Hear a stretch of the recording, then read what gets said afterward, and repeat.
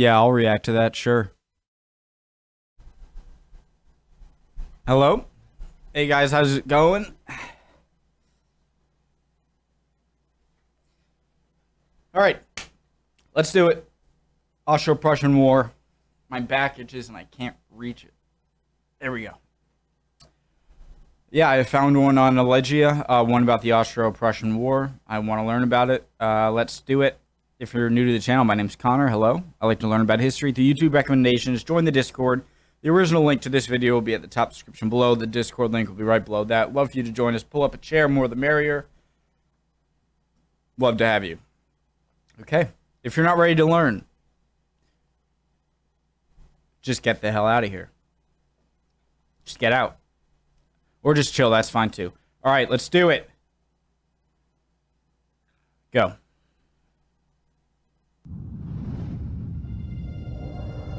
Europe has always... Hope you're all doing good, by the way. Europe has always been home to conflicts and power struggles across the map. For a continent so big and intertwined, and with frequently shifting borders all throughout its history, it's no surprise that war would often become inevitable. In the case of Central Europe, as the second half of the 19th century came around, the clash for dominance and consolidated power over the region would be between the mighty Austrian Empire and the rising state of Prussia. Prussia at the time was part of the German Confederation and was becoming the most powerful and influential of the incorporated states next to the Austrian Empire. Its leaders were the Hohenzollern family and in particular King Wilhelm I, a influential of the incorporated German Confederation. So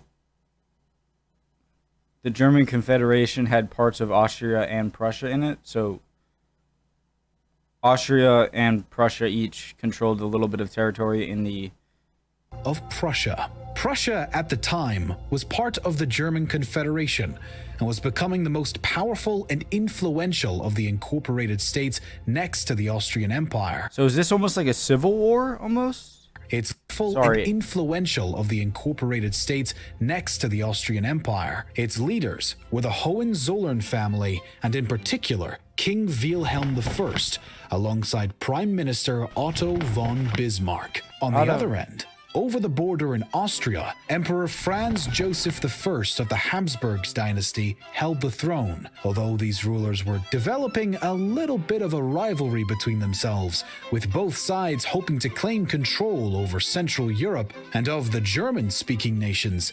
They did have a brief moment of cooperation during the Second Schleswig War. Prussia and Austria decided to invade the Danish-controlled land of Schleswig-Holstein together and were successful in co-occupying the territory after the end of the war. A new crisis erupted in 1866, though, after Prussia took umbrage at political decisions made by the Austrian governor of Holstein. This sparked disputes between both sides and eventually led to Austria sending in precautionary troops along the Prussian border. In response, the Prussians partially mobilized 5 of their divisions at the end of March. Both parties now began preparing for war with each other, and Otto von Bismarck of Prussia had the idea to reach out to a more southern ally. On April 8th, Italy agreed that if Prussia went to war against Austria in the next 90 days... So did they want to invade...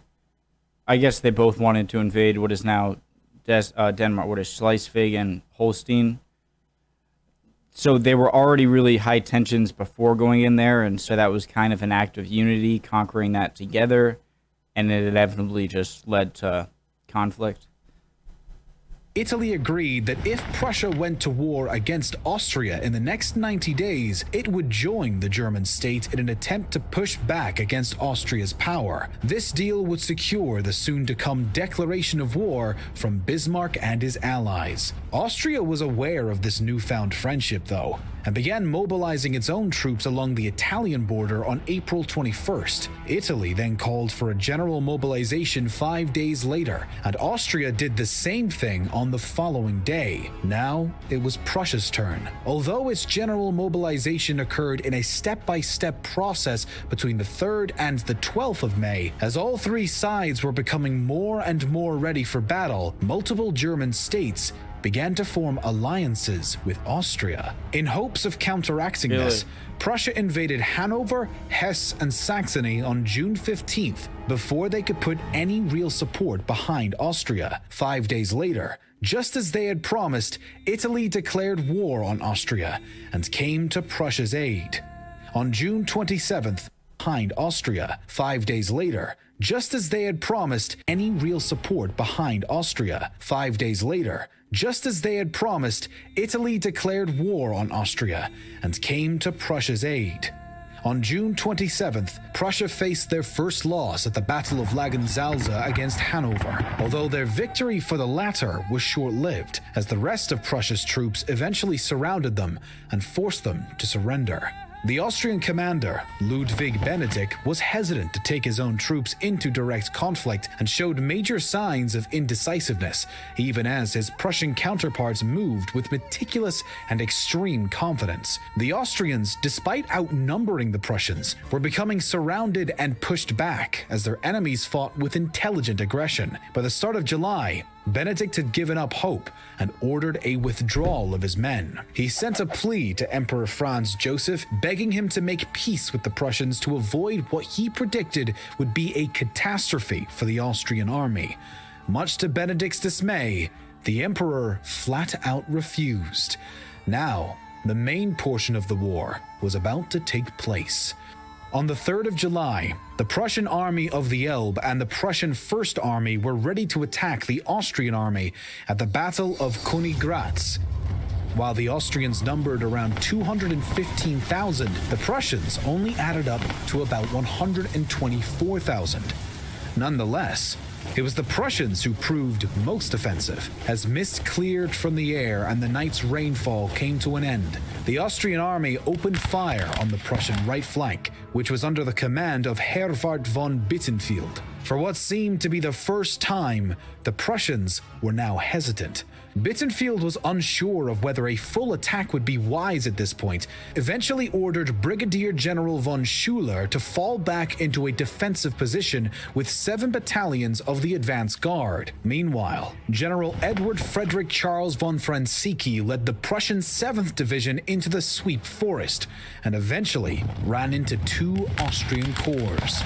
Somehow, the 7th Division proved successful in clearing the forest, and King Wilhelm ordered the First Army to join General Franzicki as he led his men into Sadova, which was shortly captured. Still, as the Prussian 8th and 4th Divisions tried to cross the Bistrica River and join their fellow troops, they were stopped in their tracks by heavy Austrian artillery fire.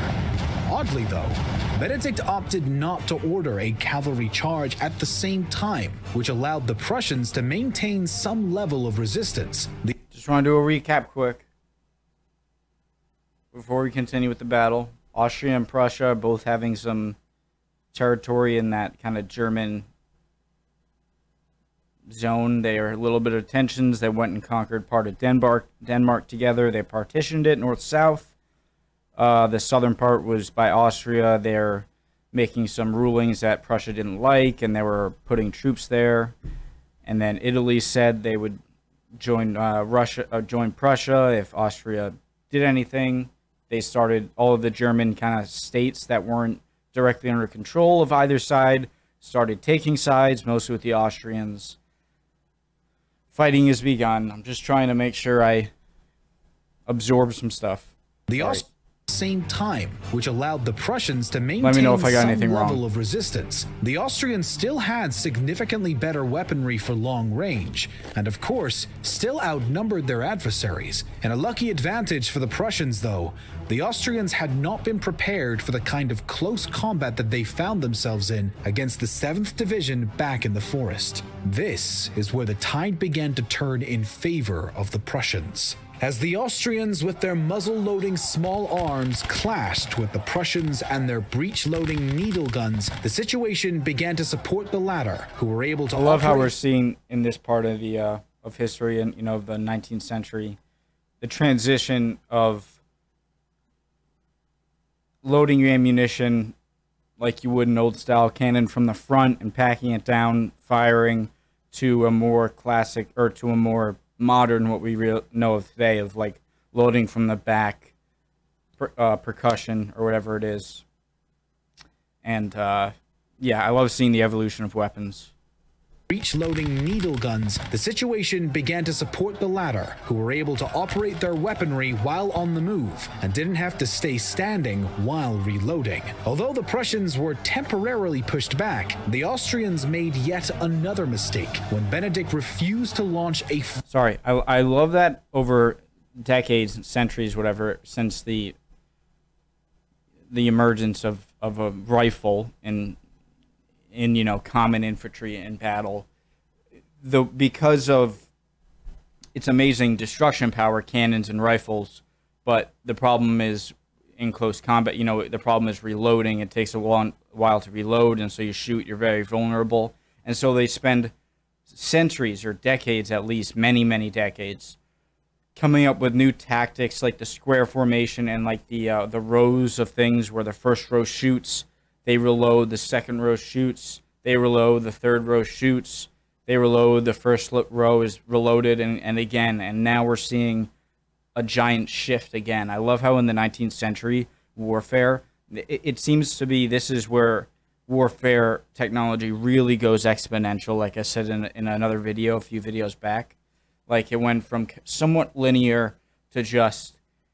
It seems like each battle you have to change these long-standing tactics you had, and old generals might, for once, be somewhat hampered by their experience. Rather, I don't want to go that far, but I love how we're seeing that exponential increase in weaponry and how it completely makes you throw out other conventional means of protection and formation. I love that. The Austrians made yet another mistake when Benedict refused to launch a full-blown counterattack against both Prussian armies. Did I miss something? Were temporarily pushed. Didn't have to stay standing while reloading. Although the Prussians were temporarily pushed back, the Austrians made yet another mistake when Benedict refused to launch a full-blown counterattack against both Prussian armies. Instead, the Prussians fought back harder than ever and managed to wipe out Austria's battalion under Colonel Karl von Pock as the Prussian Second Army entered the battle, led by none other than the Crown Prince himself. The Austrian 2nd and 4th Corps continued to fight as best as they could, but the Prussians were more unified than ever before, and the Austrian defense was crumbling. As the final fragments of the Prince's nearly 100,000-strong Second Army arrived and clashed with the Austrians, the latter began to realize their fate. They were taking mass casualties, and eventually Benedict himself decided to inform the Emperor of the catastrophe that was occurring, just as he had warned earlier. The battle was over, and the Prussians had come out on top. As the Austrians retreated, some of the Prussian forces chased them towards Vienna and clashed with them along the way. These smaller skirmishes continued until July 22nd, ending only when an armistice was finally reached. The Peace of Prague was then signed on August 23rd and officially ended the Austro-Prussian War. Wow, that was quick. That was just...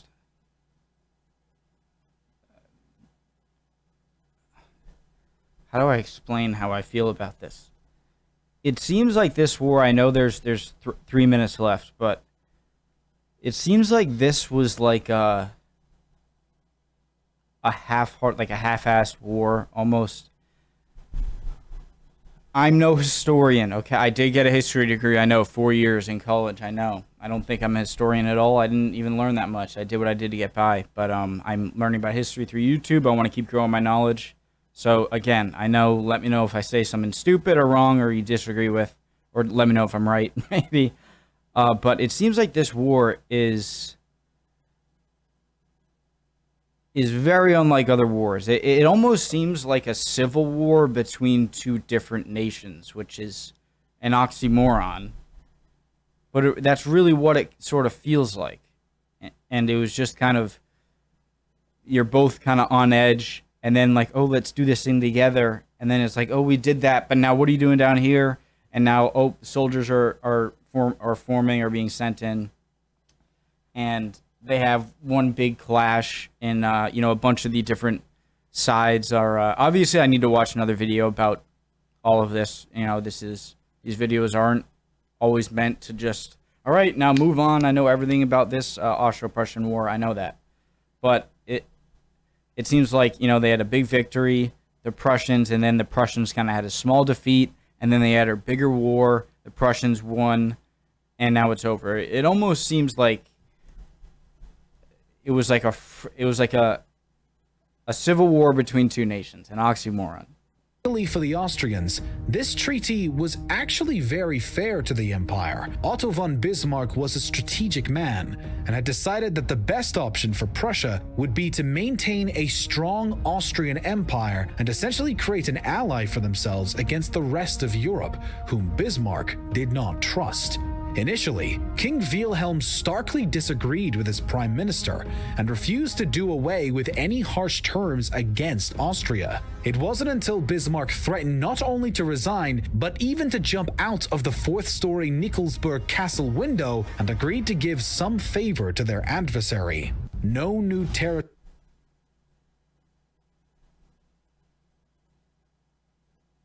Did this come up in the extra credits? Otto, no, we have to keep the strong options on the table. No, or I'm jumping out the window. All right, fine. Window and agreed to give some favor to their adversary. No new territory was taken from Austria itself at the request of Bismarck, but the Austrians were forced to give up Schleswig-Holstein, Hanover, and some parts of Hesse and Bavaria to the... I'm very confused what the green is. It's definitely not Italy. Italian territory, so what is the green? Prussians, Hanover. If it said it and I missed it, I'm sorry. And some parts of Hesse and Bavaria to the Prussians. Nonetheless, the end of the war and the signing of this treaty confirmed Prussia's newfound authority throughout the region and confederation, and soon the German states would become united under Emperor Wilhelm I without Austria. Before that, though, the Treaty of Vienna had been signed on October 3rd, 1860. The main campaign of the war occurred in Bohemia, where Prussia proved superior in battles. Also, the Austrians had more success in their war against Italy.